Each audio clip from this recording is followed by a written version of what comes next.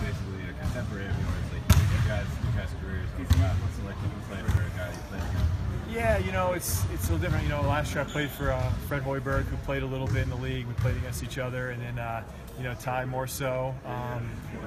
There's definitely a distinct, I guess, similarity amongst coaches that have played the game.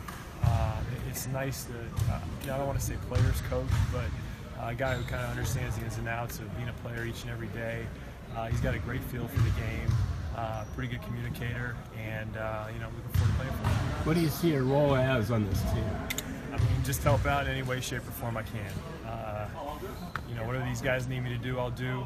They know that. Can play a few positions, can play some different roles. Whatever they need, I'm down for it.